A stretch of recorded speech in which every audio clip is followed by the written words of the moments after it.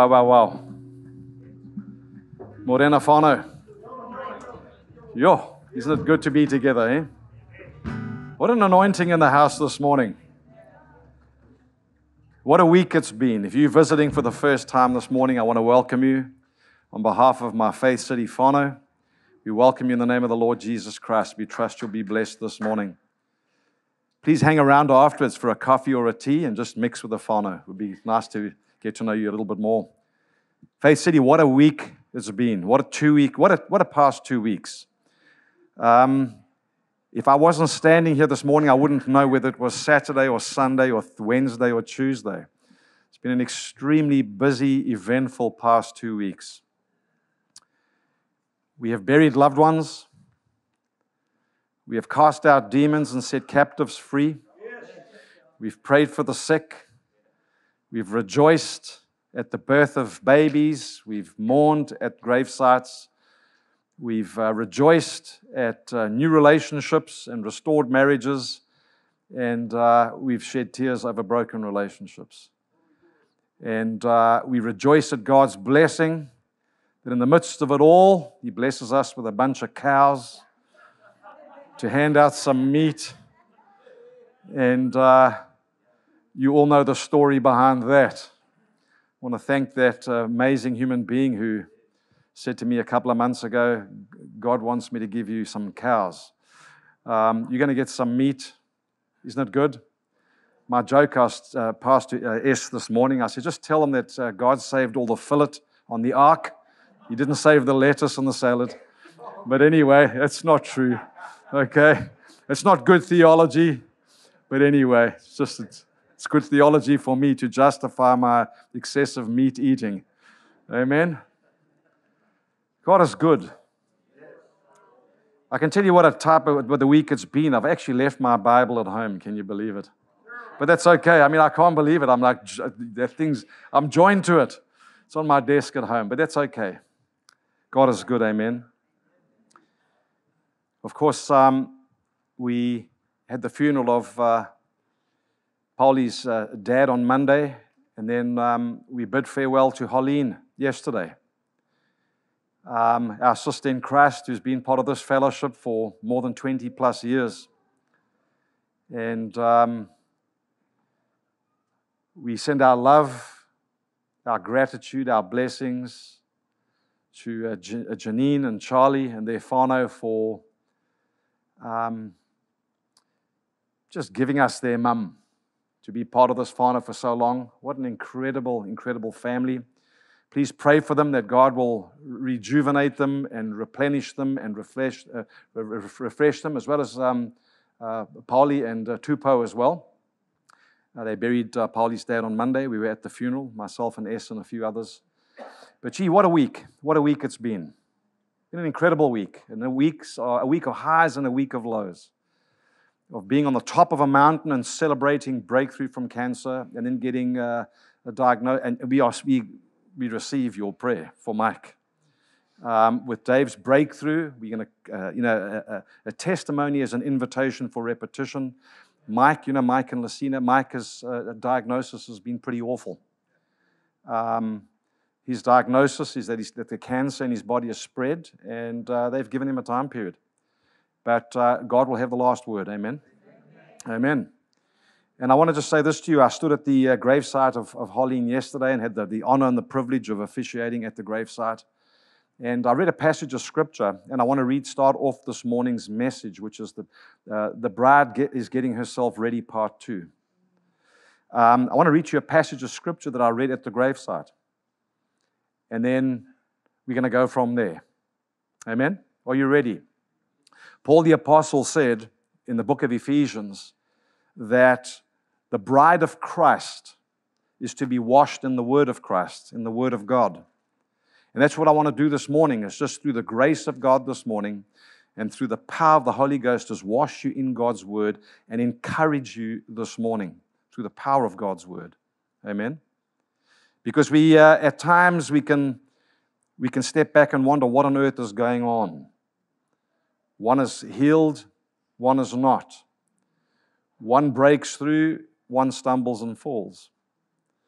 We stand at grave sites and we wonder what is going on. We look at the conflict that goes on around us and we wonder, Lord, where are you? I received a phone call a couple of weeks ago from a man in America. He said, I heard you know how to cast out demons. So, yeah, in the name of Jesus. But he said, I've got a sister in the city, and would you meet up with her and pray with her? The church that they're part of doesn't quite, I don't think they quite believe in those sort of things. They're cessationists, which simply means they don't believe that the gifts of the Holy Spirit are for today. And I gathered with him and his sister, and I must be very honest with you, I was very tired, and I felt a little bit run off my feet. I had no strength in and of myself. I just remember walking into the room and just saying, Jesus, just give me confidence in your name and confidence in your blood. Because if this is going to be based on my energy and my strength, I'm going to get a hiding. And this poor young lady was very, very, very troubled. And began to pace up and down and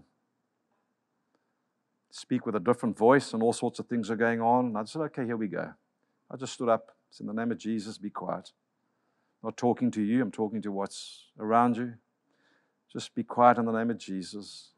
You got to do business in Jesus' name. You know, when you've got confidence in Christ, you don't have to shout or jump up and down or remonstrate or demonstrate or sweat, but you just have confidence in Christ, in His name and His blood. And she was set free. You know, and a lot of things actually happened, but there's a lot going on. And so here I am standing yesterday at the gravesite for the body of Holleen. And all the whānau were there. And I read a passage from 1 Corinthians chapter 15, and reading from verse 51. I want to encourage you with these words. Listen, I tell you a mystery. And so I'm asking all of you to listen this morning with the eyes of your heart. Listen, I tell you a mystery. We will not all sleep, but we will all be changed. Now, the word sleep was used for death, the physical death of the body. We will not all sleep, but we will all be changed in a flash, in the twinkling of an eye, at the last trumpet. For the trumpet will sound, the dead will be raised imperishable, and we will be changed. For the perishable must clothe itself with the imperishable, and the mortal with immortality. And when the perishable has been clothed with the imperishable, and the mortal with immortality, then the saying that is written will come true. Death has been swallowed up in victory. Where, O death, is your victory? Where, O death, is your sting? The sting of death is sin, and the power of sin is the law. But thanks be to God, He gives us the victory through our Lord Jesus Christ. Therefore, dear brothers and sisters, stand firm. Let nothing move you. Let nothing move you. Always give yourself fully to the work of the Lord. Always give yourself fully to the work of the Lord, because you know that your labor in the Lord is not in vain. What does all this mean? We laid Holleen's body to rest in the ground. From dust she came, to dust she is returning. Her body, her earth suit. It's like the memory stick with all the data on. If I gave you a memory stick with no data, what are you going to, is there any value in the memory stick? There's limited value in the memory stick. But the whole life story, the essence, the energy, the spirit, the soul, the character, the personality is all what was contained in that. Amen? And when Adam sinned, atrophy, sin and death entered onto this planet. He was born for immortality. He was created to be immortal. He was given an immortal body that had no corruption or decay in it. It wouldn't grow old and turn to dust. It was because of the sin in the garden where that entered into the body of Adam. And so we all grow old. We all eventually return to the ground, our bodies, be it through burial or be it through cremation. Somebody asked me recently, is it biblical or unbiblical to be created? The Bible is silent, doesn't say a word. But it does say, from dust you came, from dust you will return. And my answer was this: be at peace, brother. Cremation will get your ashes to ashes much quicker than the other way. So let's not split hairs here and bring condemnation where it's not necessary. It was a very valid question, very real question. There was turmoil within a family that you shouldn't cremate or burn a body. Well, I think God is bigger than our limited understanding. Bodies get blown up and shipwrecked and eaten by sharks and animals and all sorts of things. God, well, He knows. He's got your DNA, your whole genetic code somewhere. And He'll just say, let there be. And that's what this passage of Scripture is all about. And so yesterday we laid Holleen's body to rest, her earth suit, the suit that was given to her that was suitable to contain her on this earth.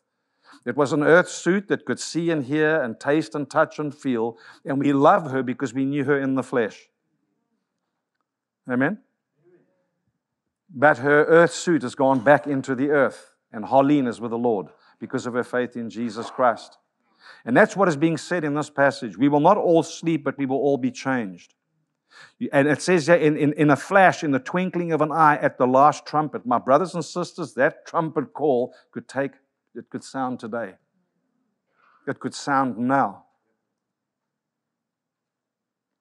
Because Jesus Christ said that He will return, the end will come, and this gospel of the kingdom of God is preached to all nations, to the whole earth, as a testimony. Not as a book of theology or a volume in a book, as a testimony to all nations, all ethnos, then the end will come. You and I don't know when that last sermon will be preached or that last message will be shared with that last individual that God has preordained that will be part of the family of God. Could take place in an instant at any time. And what he says here in this word in 1 Corinthians, Paul in encouraging the church of Corinth, he says, when that trumpet call sounds, the perishable, your body that is perishing, will be clothed with the imperishable. He says that, and the mortal body that dies, will be clothed with immortality.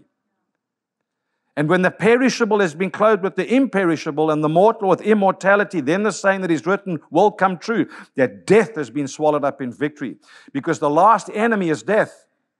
Christ conquered death at the cross, and when He rose on the third day bodily from the grave and walked out of that grave in His body, His resurrection body, the Scriptures clearly tell us that the graves of hundreds in Jerusalem burst open, and they came out of their graves in their resurrection bodies and entered into Jerusalem. That's the Scripture. And they were the first fruits of what is to come. They were the first fruit. Jesus was the first fruit, and that was the first little crop of a demonstration to the world of Christ's victory at the cross over death that came into the Garden of Eden.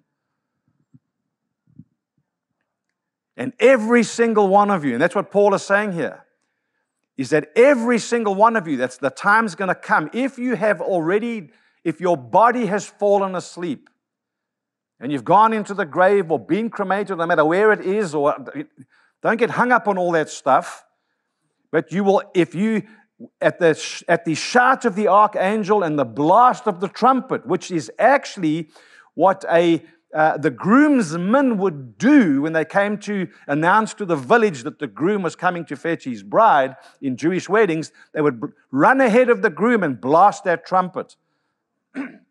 It was wedding speak, while the bride's getting herself ready doing good works. Not saved by good works, but saved for good works. And when that trumpet call sounds, if your body's in the grave, your spirit that is with Christ because you're a disciple, well, in a nanosecond, it says in the twinkling of an eye, your resurrection, glorious, immortal, incorruptible physical body will be instantly reunited with you. And those that are alive when that trumpet call sounds, you will, in a twinkling of an eye, your body will completely transform into your resurrection body. Never to decay, never to suffer, never to see disease, never to age. It will be your immortal, glorious, imperishable, incorruptible, supernatural body that you will have for eternity. And so when we stand at a gravesite, we are not without hope. We don't mourn as the world mourns. We mourn because the person we knew in the flesh is no more on this side of eternity. But we will see them again. There's some questions I cannot answer. People say, well, what is my body going to look like? Am I going to have more hair? What about cellulite and Botox and all those things? No, I think just stop there. You're thinking earthly things. It will be a supernatural body. Jesus walked through walls. He could travel very quickly in his resurrection body. He could do things that were supernatural. That's why I love Superman. Because there's something in that those movie directors have picked up that is eternal and supernatural. And so in verse 55, Paul says, so where, O death, is your victory? And where, O death, is your sting? So death no longer has victory over us, the death of the body. And although there's pain in death, there's no sting in death. Verse 56, the sting of death is sin, and the power of sin is the law. But thanks be to God, He gives us the victory through our Lord Jesus Christ. In other words, Christ came to fulfill all the law because we couldn't. And because He could, and He received everything from the Father because He could, because He was without sin. As our older brother, according to the Scriptures, because He is. He is the first fruits of a myriad of brothers and sisters, that's you and I, who are growing in maturity, where our older brother, the Son of God, is waiting for us to mature and grow into the full measure of His stature, because He wants to play with us forever and rule and reign over His creation for eternity. And so he says, my brothers and sisters, let not your hearts be troubled. Don't let them be troubled. Trust in God the Father. Trust also in me, because in my Father's mansion or my Father's house or my Father's presence, there's room for you. And I'm going to go and prepare a place for you. And I'm going to come back for you. And it's not to take you back somewhere you're going to be hanging on a cloud like a little fat cherub with wings, playing a harp. He's coming back to this earth. And this earth is groaning and waiting in eager expectation for the sons and daughters of God to be revealed. And as you've heard me say so often before, is that He hasn't come to take us away. He's come to give us Himself and to prepare us for the age that is to come. He's preparing us to rule. He's preparing us for thrones. He's preparing us to govern and lead for a period of 1,000 years on this earth, with a rejuvenated earth and seas, and not the chaos we actually see on the earth today. And so he says in verse 58, therefore, my dear brothers and sisters, stand firm. Stand firm. Let nothing move you. Don't let anything or anyone move you. Always give yourselves fully to the work of the Lord, because you know that your labor in the Lord is not in vain. And so in part 1 last week, We looked at Revelation chapter 19. Let me summarize it, then I want to wash you in the Word as to how important your labor actually is. But if we looked at last week at Revelation chapter 19, it's beginning to come to the culmination of all things. Christ has already returned. He's already captured His bride to Himself. And the Revelation 19 says that His bride has made herself ready. Fine linen, her wedding garment, has been given to her. Christ is fully righteous. He's fully just. He's without sin. He is fully man, and He is fully God. 100% God, 100% man. God became a man.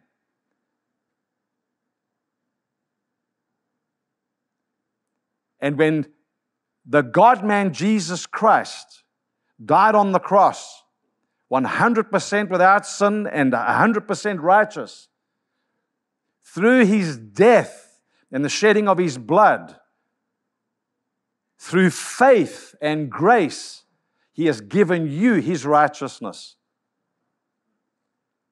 He gives it to you. The word is impute. He imputes it to you because of your faith in Him.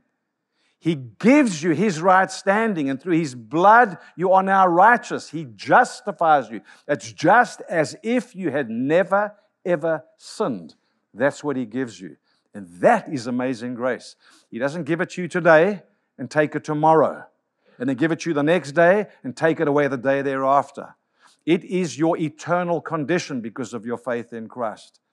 You're no longer bent under the weight of the law and under the weight of sin. You have a completely new nature, a completely new character.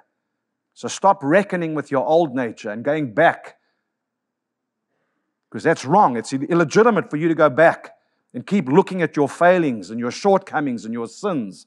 That's exactly what the enemy wants you to do. You're a new creature with a new nature, and that nature is seen through the blood of Jesus Christ. You stand righteous in Christ.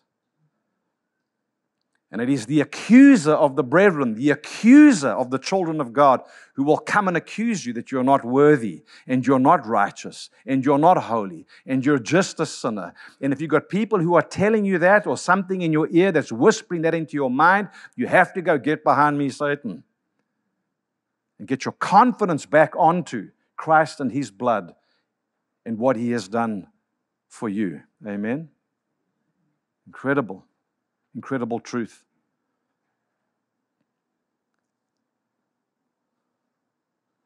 And so the bride has been given linen, and Revelation 19 says, and that the linen stands for her righteous acts. Now I need to say this and give you, for those taking notes, just give you these references because they're very, very, very important.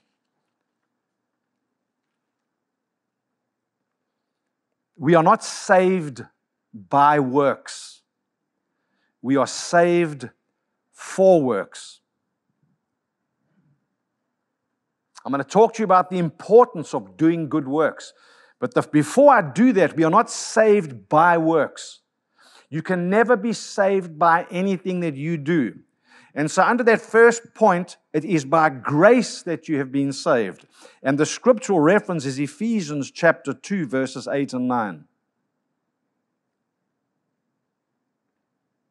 And what I'm about to say about works, the types of works, have to rest on the foundation of this truth. Number one, it is by grace you have been saved. In Ephesians chapter 2, verses 8 and 9 say this: "For it is by grace you have been saved through faith. This is not from yourselves. It is the gift of God, not by works, so that no one can boast." Not by works. I think it's straightforward. Not by works, so that no one can boast. That's pretty clear, isn't it? You can have good works, but no Christ. But I actually don't believe you can have Christ and have no good works. Which is my second. Let's go to. That's not my second point. Under this first point, Can we just turn to Hebrews chapter 6? We're going to read verses 1 and 2. If you could pull those up on the screen, please. Hebrews chapter 6, verses 1 and 2. Paul the apostle is writing to you and I. And this is what he says in Hebrews chapter 6. He says, therefore, let us leave the elementary teachings about Christ and go on to maturity. I want to pause there. That's intermediate school. The elementary, it's kindy. I don't even think it's intermediate school. This is the teaching in kindy. So Paul is saying to them, there's some teachings in the Bible that are actually for they're for new Christians, new born-again Christians. Elementary teachings.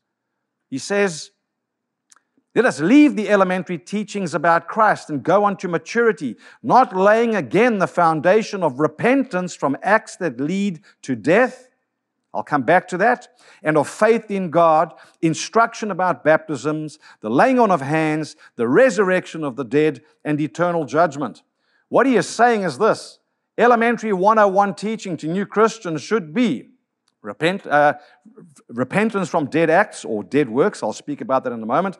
Teachings on faith in God, instruction about baptisms, which are water baptisms and Holy Spirit baptisms, the laying on of hands, the resurrection of the dead, which I started off sharing with you this morning, and the eternal judgment that is to come. He's saying all baby Christians should be so fully versed with those. Let's go on to more mature things. Pretty interesting, eh? So you should be able to teach anybody about these basic doctrines. But it says here, repentance from acts that lead to death, or repentance, other translations say repentance from dead works. You know what a dead work is? And we need to know this teaching. A dead work is something you do to make yourself acceptable and pleasing to God. A dead work is when you try and do what only Christ could do and the cross of Christ could do. When you try to make yourself acceptable and pleasing to God and worthy, it's a dead work, and you need to repent of that. Because only Christ could deal with those things at the cross. Amen? Now, the second point is this. The first one is that by grace you've been saved. The second point is that by grace you have been saved for good works. And so let's go to the book of James. You can go towards Revelation and then page to the left, and you'll get to James pretty quick. Or scroll on your screen or hit search.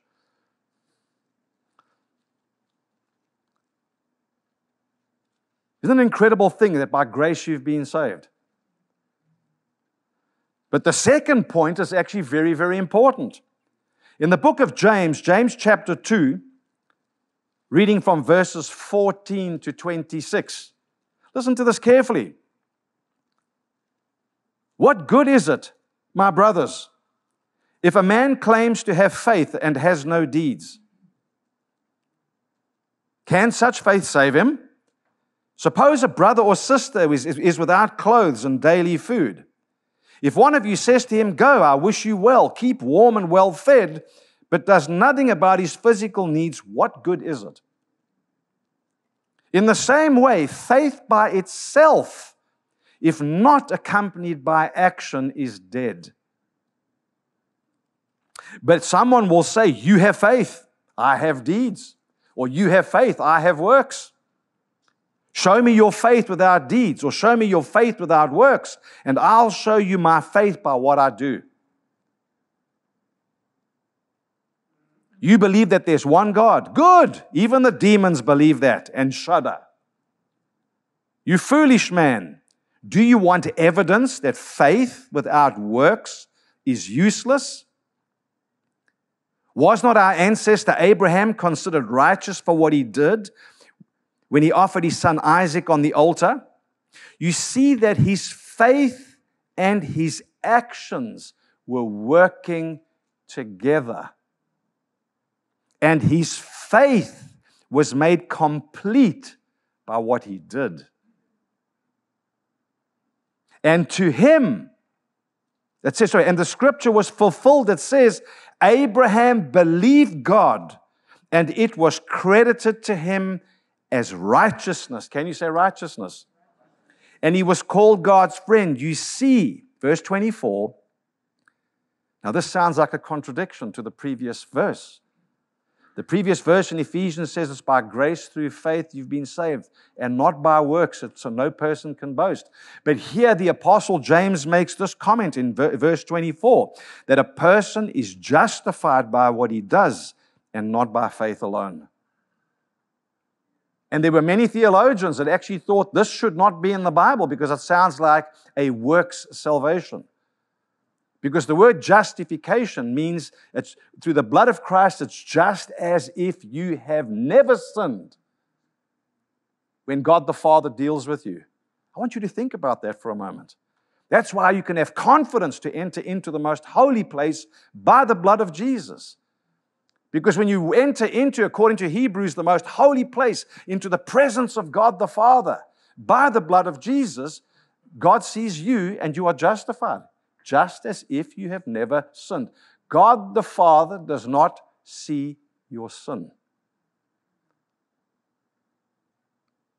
Incredible. And so James says, a person is justified by what he does and not by faith alone. Are those passages in conflict? They most definitely are not. Because if you are saved, we should see and know that you are saved. You see the bride who's been given this gown to wear that is righteous, but then she clothes herself in righteous acts because she is righteous. And so when we look at the Scriptures and we understand this, is that our motivation in life, our motivation to do the work of God is not based on trying to be righteous and pleasing to God. We do those things because we are already righteous, we are already pleasing, we are already holy, we are already accepted, we are already approved, we are already seated with God in heavenly places. And it is from that position that we do all that we do. Fully accepted, fully approved because of what Christ did at the cross. Never for His approval. And when you do that, when your motivation is wrong, it's a dead work. You need to repent of it. Amen? Isn't that good news? It should lift religion and heaviness and expectation from us. Let me wash over you with this. The Word. With this. You know, Jesus commands good works from you. He said in Matthew chapter 5, if you're not going to have time to get this down, we'll post this up. In Matthew chapter 5 from verse 13, don't put it up on the screen because I'm going to run ahead very quickly. Jesus said, you're the salt of the earth, but if the salt loses its saltiness, how can it be made salty again? It's no longer good for anything except to be thrown out and trampled by men. You are the light of the world. A city on a hill cannot be hidden. In verse 16, Jesus says, in the same way, let your light shine before men, that they may see your good deeds. That they may see your good deeds and praise your Father in heaven. That they may see your righteous acts and praise your Father in heaven. In chapter 6, the words of Jesus. Jesus goes on, he says, be careful. We can pull this one up, please. Matthew chapter 6, verse 1. Jesus says, be careful not to do your acts of righteousness before men, to be seen by them. If you do, you'll have no reward from your Father in heaven. The key in that verse is that Jesus directly says, be careful not to do your acts of righteousness before men with the wrong motive. I love there, he says, acts of righteousness. Revelation 19, clothe yourself in acts of righteousness. Jesus calls them acts of righteousness. They're righteous acts, and we looked at those last week. He says, don't do them in the presence of men for the sake of getting recognition from men. He has an appeal to the younger generation. In fact, to the World Wide Web generation. Consider when you post your achievements and the things you do as to what is your motivation for posting. Now, you can promote a ministry, and I think we should be doing that, and we need to be using the World Wide Web with wisdom. But pause and reflect and ask yourself, what is the motivation for this? Is it for recognition and acceptance and approval. If that is the motivation, well, then you have your reward. And your reward is the recognition and acceptance and approval from man. And that's what Jesus is saying here. Be careful not to do your, I love it, acts of righteousness before men, to be seen by them. If you do, you'll have your reward from your Father in heaven. And he goes on to say that when you give to the needy, don't announce it. When you give money, don't announce it. I love the man who gave us the meat. He said, I don't want anybody to know about who I am. People who give, the left hand doesn't know what the right hand is doing. He's making a distinction between acts of righteousness and your motivation for doing them. Do you know that Paul the Apostle, in his writings, he says that Christ Jesus has created you to do good works, which God has prepared in advance for you to do. He said to Titus, be ready to do whatever is good. He went on to Titus and he said, be careful to tell the church to devote themselves to doing what is good. He said to Titus, tell them to learn to devote themselves to doing what is good. To all the women in the church, you know what Paul the Apostle said? He said this in 1 Timothy. He said, I want the woman to dress modestly, with decency and propriety, not with braided hair or gold or pearls or expensive clothes, but clothe yourself with good deeds that are appropriate for women who profess to worship God. Once again, motive. Does it mean you can't wear nice clothes? I don't think it says that. Once again, it's getting to the heart of the matter, which is the matter of the heart. He's saying, woman, you're beautiful, you look beautiful, but make sure that your true beauty comes from clothing yourself in righteous acts. To widows, the widows of the church, you heard me say last week that a good deed in the city is for the church to take care of widows and orphans. All of us, to look after them, whether they're part of this household or not, we should be looking after them. Asking God how we can support and encourage. We saw that last week. But listen to what God says through Paul to Timothy. He says, no widow may be put on the list of widows unless she is over 60, has been faithful to her husband, and is well known for her good deeds, such as bringing up children, showing hospitality, washing the feet of the saints, helping those who are in trouble, and devoting herself to all kinds of good works. To the rich in the church, Paul said this, command those who are rich, that's financially rich, in this present world, not to be arrogant, nor to put their hope in wealth, which is so uncertain, but to put their hope in God, who richly provides us with everything for our enjoyment. In other words, if you're rich financially, enjoy it. That's what he says. He's given it to you for your enjoyment. Enjoy it. And then he says, command them to do good, to be rich in good deeds, and to be generous and willing to share. In this way, they will lay up treasure for themselves as a firm foundation for the coming age, so that they may take hold of the life that is truly life. Remember treasures in heaven where moth and rust destroy? What's your bank account looking like for the next 1,000 years? Yo. Oh, gosh. When you give a cup of water to someone who's thirsty, ching, ching, your balance goes up. When you give someone the shirt off your back because they haven't got any clothes, ching, ching, the balance goes up.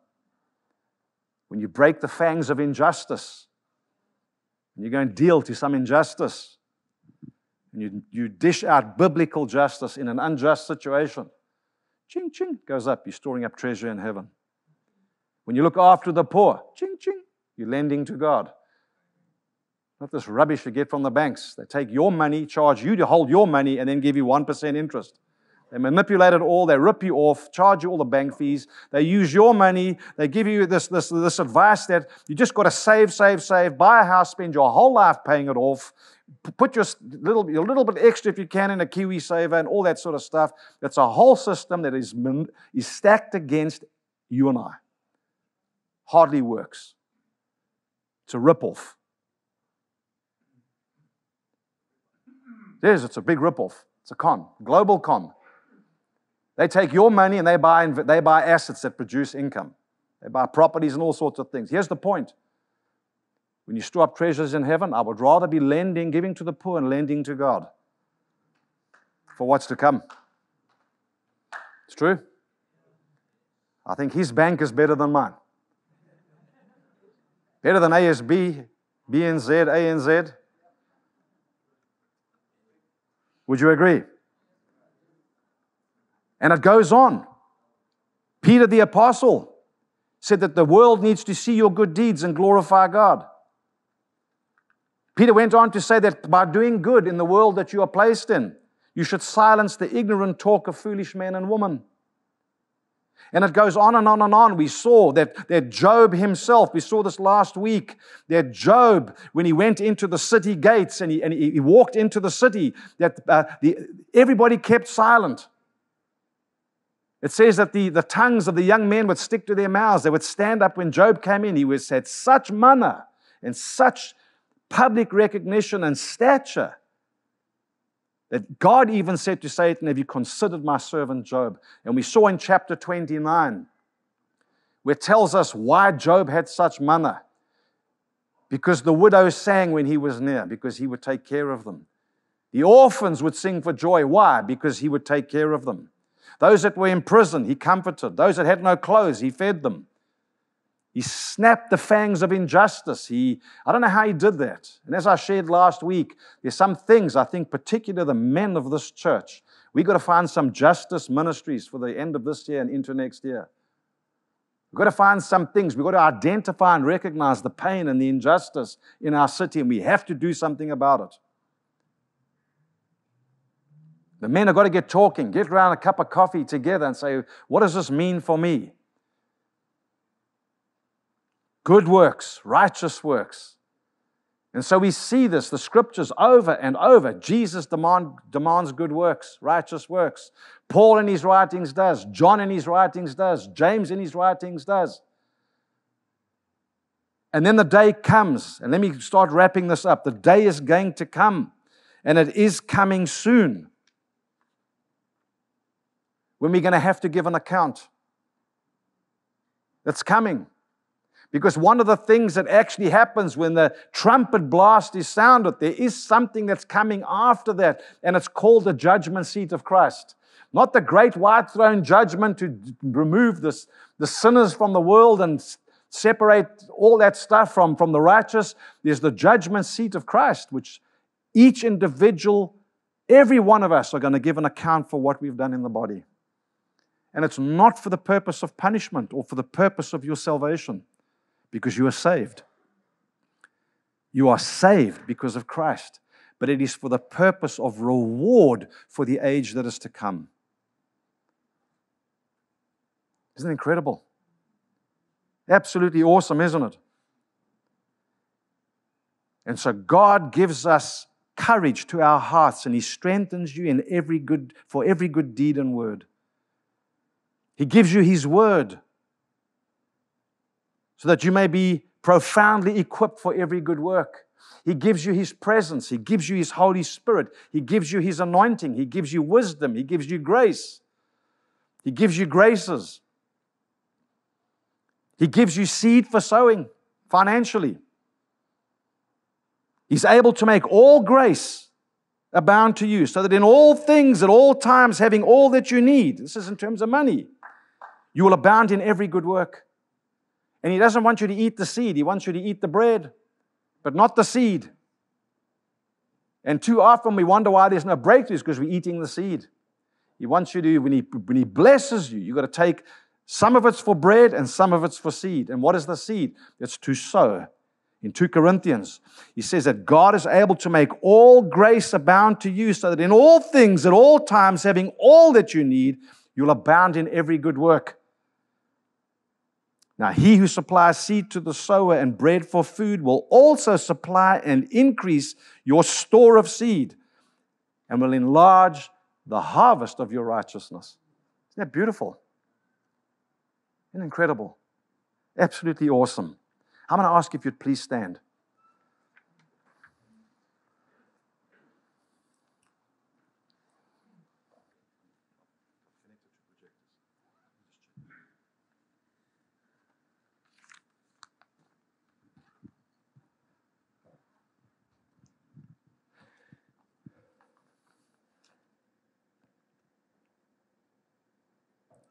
let us consider how we may spur one another on towards love and good deeds or good works.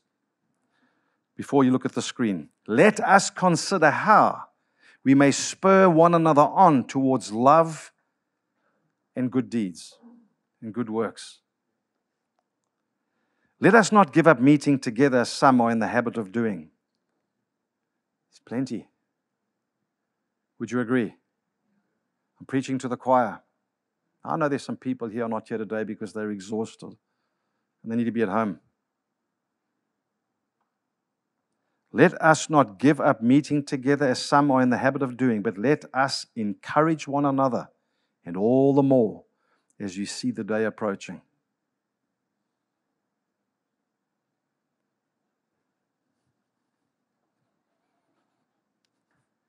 The story ends with Revelation chapter 22. Behold, I'm coming soon. And these letters are in red. These are the words of Jesus himself. I want you to picture this. Frankie, can you get onto the keyboard, please? I want you to picture this. Christ, 2,000 years ago, said to his disciples, let not your hearts be troubled. He said, trust in God, but trust also in me. In my Father's house is room for you. I'm going to go and prepare a place for you and for all those who come after you. He was talking to the 11 apostles. We know what happened with Judas. He's talking to the 11. And so for 2,000 years, the creator of the heavens and the earth, of all that is good, has been preparing for his wedding. He's been preparing for his bride.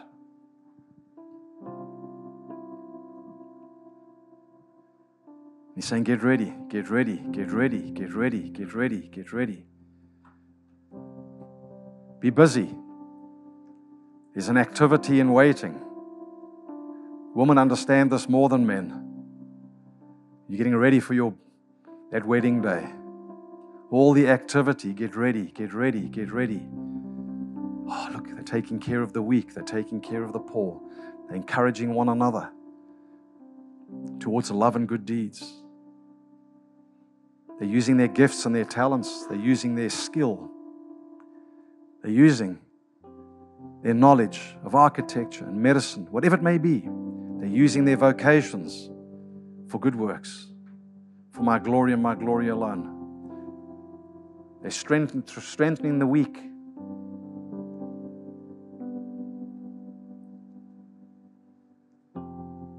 Visiting the prisoners, setting captives free. They're doing good. Their light is shining like a lamp on a hill. They're salt in their light. And Christ says, behold, Faith City, I'm coming soon. I'm coming soon. My reward is with me. My reward is with me. Not salvation.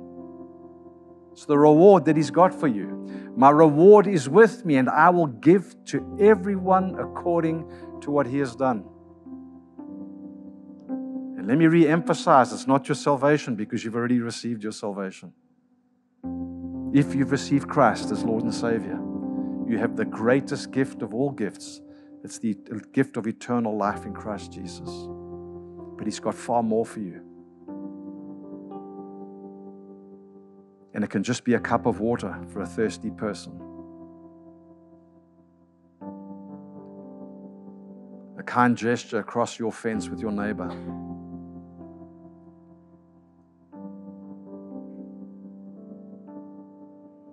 Let's pray. Heavenly Father, I thank You for my brothers and sisters. Lord, I see a day that is coming when together we're going to do some mighty exploits together in our city. We're going to break the fangs of injustice and see far more lost people saved through this house. We're going to hear that freedom bell ring and ring and ring for those who have come to know Christ, for those who have been saved out of darkness into the kingdom of His Son. We're going to hear that bell ring when the sick are healed, when people are set free from financial bondage and there's financial breakthrough. Lord, we're here and we're going to see that bell ring, Lord God. We're going to do mighty exploits together, Father, in the name of Jesus. We're going to talk to the Ministry of Social Development, Lord, and see how we can help, what we can do for the broken and the hurting in our communities, in our streets, in our schools, in our government, in local government, wherever you place us, Lord God. That bell's going to ring, Lord, as we advance as one